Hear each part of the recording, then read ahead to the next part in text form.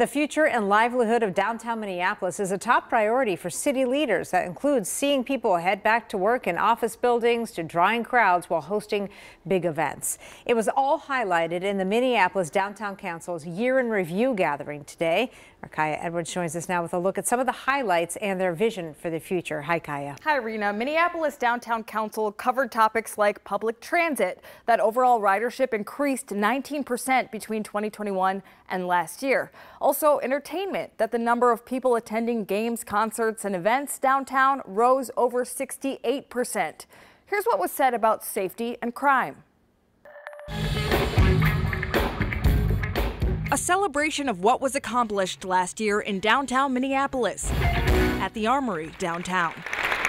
The Minneapolis Downtown Council says new leadership and strategies led to amazing safety results in 2022. Dr. Cedric Alexander was sworn in as our first public safety commissioner. In a video message, Dr. Alexander touted the September launch of Operation Endeavor, which he says uses data to get ahead of crime trends. It is truly a culmination of police and community and our business community, our residential community, everyone working together. He went on to say togetherness will remain crucial in coming years. The council adding that while violent crime rose 4% between 21 and 22 in the entire first precinct, which includes downtown, it dropped 35% in the entertainment district downtown. Clearly this isn't a victory lap, but I think we're on the right trajectory now. We also heard from the new city police chief, Brian O'Hara, and new Hennepin County Sheriff, Dawana Witt. On any given game day, thousands of fans travel to downtown Minneapolis to attend major sporting events.